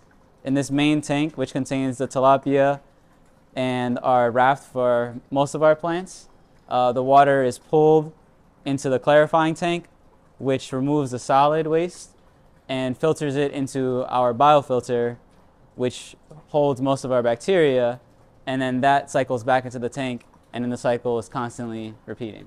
These are really simple, accessible tools that you can use in your classroom to teach students about sustainability and healthy ecosystems. You're from Bolivia. What did it look like to grow up in Bolivia? Well, it's everyone loves their own country, and we all think that our country of origin must be the most wonderful place in the planet. And obviously each of those places also have its own challenges. For me, it was really the diversity of the people and the diversity of ecosystems that we have that makes it very important, and what I learned most from my country. And I think it's what I use the most in my current life in New York City. So the ability to understand people from different backgrounds, different cultures, different languages, because we have an enormous diversity of languages, and as well as cultural backgrounds, groups, cultural groups, from music to food to dance to areas of the country, different geographies within the country. So that's, I think, the most valuable part of my upbringing in Bolivia.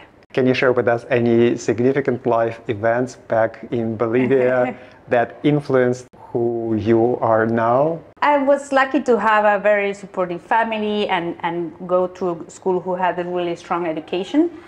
But I was aware that it was the minority of us who had that access to that level of education. So I was always aware of what are other students my age or younger or older doing and how they are learning. I grew up in La Paz, which is a dense urban environment.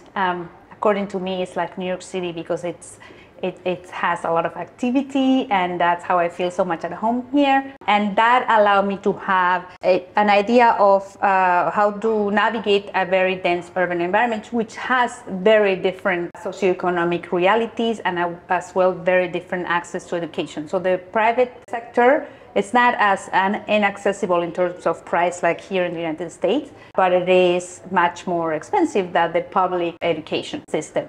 And it's similar problems, you have maybe not the same quality of teachers, you have larger classrooms in the public school system, and I think the most important aspect there it was seeing the lack of investment in the education system. And then that trickles down into not maybe great salaries for teachers, and therefore the teacher profession not necessarily being something that people would aspire to for different reasons. I think that was something that was present there, that I was always aware of the differences. Probably my parents, we are from another town that is Sucre, so we were people that we moved to a different city, so that already puts you in a different position. Like I grew up there, I was very young, but my parents moved, and we always had those two cities we belonged to, so we would go to Sucre to see my grandparents, and we always drove by car so I could see all the small towns that we were going through. My dad was a car racer, so we always loved driving, and he would take us all over. Every trip was always by car, so we could see a lot of the country, and it was beautiful. My mom was a teacher, and a school teacher. She also taught reading to adults, and especially adults who have migrated from the country and they were working in houses, as cleaning or supporting with cooking, etc. So she would have, I would always have seen her teaching these adults who couldn't read or write, and she would spend at least 3 afternoons every week dedicated to that. And then we would go to other places where she would organize a group of adults who would learn to read and write, usually women. So maybe all those elements were part of our regular life. I didn't realize that maybe it were a little different, but they provide me with a different eye to see the needs and the differences in terms of access to education, to quality education, and also to books, learning materials, and later in life technology. And what is your education? Did you go to college back there? Yes, I finished high school, K through 12 school. I went to college in Argentina, actually, in Buenos Aires. So I studied photography first, and then I went back to my country, and I went to college to study history. And then I was lucky to come to the US to do a master's in education later on in Cambridge College in Cambridge, Massachusetts. Manuela, what is your relationship with books? So there were books as part of my life. My parents were good readers. My dad used to read the entire newspaper. So the newspaper was always part of our daily routine or chatting. And my mom was a very avid reader, always reading either out loud to us with my brothers and sisters, or she was reading on her own. And later, when we had high school assignments for Latin American literature, we had several books per week, and she would read them aloud to all my friends. So we were always there, part of the reading club with my mom. Today, I do love reading. I love nonfiction reading, and I love books related to brain development or different education-related topics. Parenting books were also part of my passion, and I think they are very useful in terms of teaching and understanding others when you work with school-age students. Can you share some specific titles of the books you've read recently? So one would be Brainstorm. It's about teenager brain development. I love that one. Another one is How to Talk to Strangers, and from Gladwell. And the one that I read recently and is a must for everyone, it's Nudge from Thaler and Sunstein, and that's about behavioral economics. Do you think that the nudge is somehow related to this idea that you sometimes mention giving choice to students in classrooms? Absolutely. Yeah, that's a great connection. Because when the students come to the classroom and they see this, setting that we have and the hydroponics technology, etc., they are so willing to jump into it and have the experience. But how do you set the information and how you organize the information has an impact into the immediate reaction? I mean, it's not a rule and that always apply, but usually it does an impact, and it offers the student choices, but not too many choices, so it's just like too much information, but choices so they can really make the decisions, they own the decisions, own the answer, and then they are guided through the choices too. So it definitely connects to the nudge concept. You said you read also a lot about pedagogy. How did it influence you as a parent for your own kids? Actually, the best books I've read that are useful today in the classroom, at work, when I relate to other, coworkers or anywhere, it's a book that is called How to Talk So Kids Will Listen, and How to Listen So Kids Will Talk. It's a parenting book with a workbook, and it's really amazing how you learn to listen, you learn to acknowledge the other person's opinion, the other person's feelings, and then you open a channel of communication that is just so rewarding on both ends. Well, since you are from Bolivia and you've read a lot of Latin American literature, I cannot avoid asking you, what are your recommendations for fiction? It may sound like, of course, the obvious answer, but I'm really a lover of magic realism, and I believe that Gabriel Garcia Marquez is my #1 author, and it is definitely my favorite author.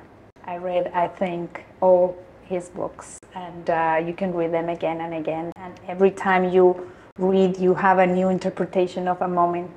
It is just a joy. Crónica de una muerte anunciada. I think it's a lot of fun, and I'm sure it exists in English. And you've also mentioned in other conversation, you had an experience of working with NGOs or with human rights back in Bolivia before you came to the US. Can you tell a little bit more about it? Yes, so I ran a not-for-profit in Bolivia. It was called Fundación Carmen.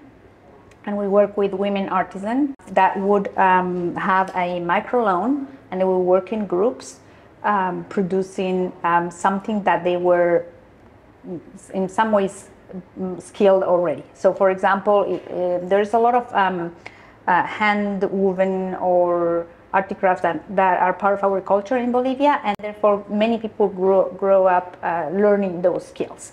So we had several groups of women, for example, that would focus on different aspects. One was in El Alto that were doing rugs because they were very good at weaving with looms already. And then we would provide them with the training, additional training, so the quality would reach an important level to have products that could be easy to sell in the market. We would also provide quality materials, so therefore they wouldn't be trying to save on the materials and then having a product that is not really great for the market. So we would provide really good quality of materials, the training, and then we would work together in the design. So there were some designs that were traditional and others that were like more neutral. So they will produce certain amount of products that they will be sold in a store that we have, like a cooperative store where they all have the production. So the idea is that they needed to provide their time, and we would provide everything else. And the minute that they would have the product ready, we would pay them 50% in cash, so they have certain income for the time they had invested, and again would start with new materials for the next round of production. So it would be like a constant production and selling within the store. And we created, we work with almost 3,000 women in different groups in different areas of the country. It was really magical and wonderful.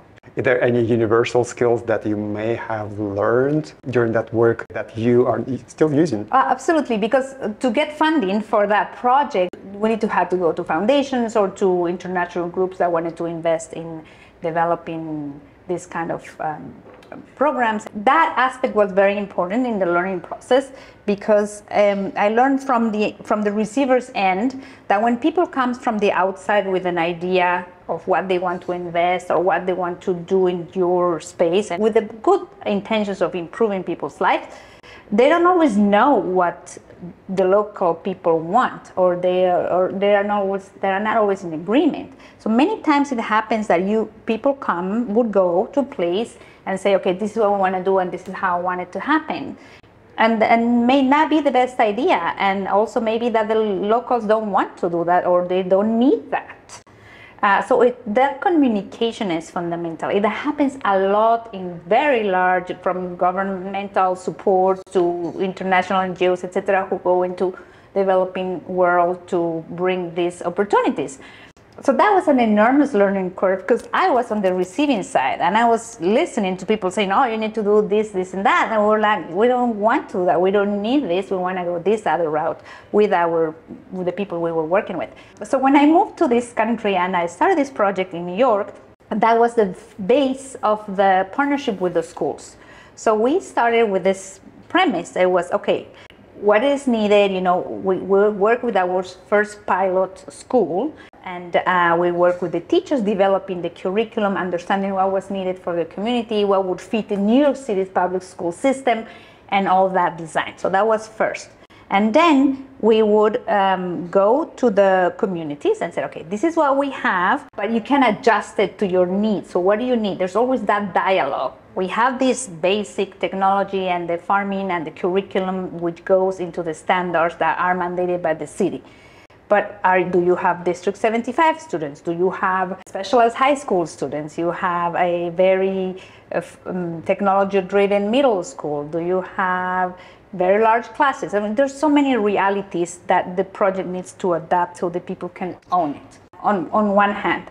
On the other hand, I also learned in my country that the people who is the beneficiary needs to invest can be 100% free, because then it doesn't have necessarily long-term value, usually. So in our partnerships, we ask the schools to provide two things: a classroom, a space, and in New York City, that's a commodity. It's a commitment. We know there's no space. Willing to provide a space to invest in this program is very important, but they can, because they have a building. It's a matter of decision. If they really want to do it, they can. And number two is they need to provide a teacher, and that's within the roster. So that also is costly for the schools. It's not, it is expensive, but it is within their abilities because they have a budget, they have teachers hired, and it could be a part-time position for a teacher, it could be the science teacher who takes over. There's so many different ways that can fit in. But that's an investment the schools, we request the schools to make. And then we continue building from there. What lessons or ideas would you give to other executive directors of educational organizations that are developing all kinds of sustainability or environment or climate related curriculum? Two things, I think. One is working with your team and really listening, because every person will, of course, have a different approach, a different idea. So listening to your team. Before that, I would add, having a very diverse team is great. And that's something that we thrive at New York Sunworks. So different backgrounds, different upbringing, different areas of the country, of the globe that they all bring into the organization. So listening to your team and creating that collaboration as you develop the curriculum at work. Developing this program is, I think, key in one aspect within your organization. And as developing the program itself or curriculum to provide to schools or communities, I think number one is make it relevant to the reality of those communities. What are those communities really in need? What connects to what they don't have, what they need in different areas. But that connection is really important. For us, it's access to fresh food, but you know, you are completing a comprehensive science curriculum while we're growing food. So we're doing two things at once. But I think those connections to the needs of the community are fundamental. What will be your legacy for the city and for schools? I feel like there's still so much we need to do. But I guess the most important legacy, hopefully, it is the insertion of a different way of learning, a way that allows so many aspects that makes us humans just better people individually, but also as a community. And I think farming, it is an amazing connector. It's not only providing the opportunities for learning, but also providing the opportunities to be our best selves as we work together in the community. The opportunity to work in collaboration brings this program to a different level because we collaborate with everyone, regardless of their language or their cultural background, the educational interests, abilities. It really brings the entire community together and pushes everyone to be their best individually, but also as a cohesive group. If many years ago you didn't start to advance the hydroponics and climate and sustainability education, what else would you do now? I don't know. That's a very hard question. I am sure I would be involved in the not-for-profit world. I would be working on education, in the education field for sure. And I would have been focusing on gender education and development for sure. Those were aspects of my life, always, regardless of the field that I was involved with. I've done photography for many years, and women were the subject of my images. I've done more political involvement work, and I always work with for women equality and women's rights and opportunities. And then I channeled my energy into women's education. What does it mean to create safe space for girls and women in science, in STEM and sustainability field? And how does New York Sunworks advances it? Mm-hmm. It is very important as a parent, as an educator, to really provide opportunities for the ones who otherwise don't have them. So even though women education and development in my country, Bolivia, when I was living there, was a priority for me. When I moved to the US and to New York, it remained an important topic, but it really was hand in hand with other realities, such as the reality of an immigrant. Women in STEM and girls in STEM remains a focus of our program as we provide safe spaces for learning, and girls are more inclined to science when they have different ways to experiment it and different entry points to do science as the ones we provide in our labs. Minority groups also have and see those opportunities. So interestingly, what I would have thought it was an element for, say, women empowerment in science, it also became an important tool for minorities empowerment entering into science, regardless of the gender.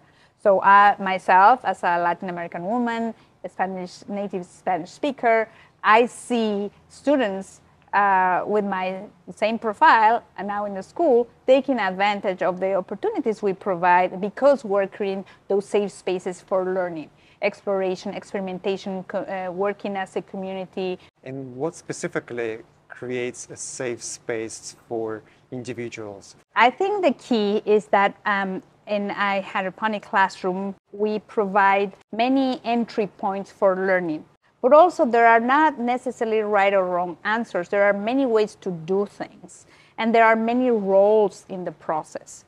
So when you're doing seed to harvest farming with the technology, you're not only, let's say, seeding the trays and making sure those seeds germinate and sprout. But also you can go into deeper science, let's say analyze photosynthesis or analyze pest management, or there are so many elements that are part of this process that a student can engage with. So not having just one track and one way to do things open the opportunities for all types of learners to feel empowered and to own the learning process.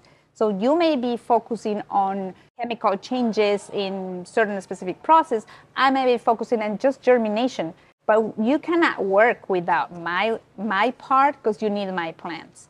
So we really team up and work together, and therefore the value of my work is very important within the big picture.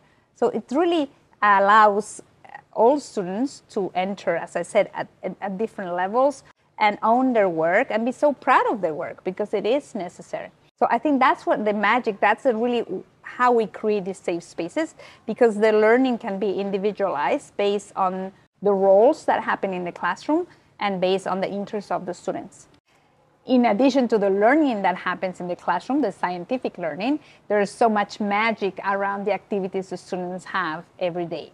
Can you imagine harvesting a tomato full of flavor and tasting it? It's something that you want to have it again. Therefore, you want to share that with your family, with your community, and then you may start advocating to have access to fresh, delicious food in your neighborhood. In a similar way, they will develop a flavor for sustainability, an understanding of what they can demand and what they should have in their communities and their neighborhoods. We were always aware that it was our responsibility as adults and as educators, as parents too, to prepare the next generation of environmental innovators and really empower them to create solutions for the climate challenges that we're living in our time. And ultimately, my hope is to see more and more students looking for ways to contribute into a carbon neutral city and a more sustainable future.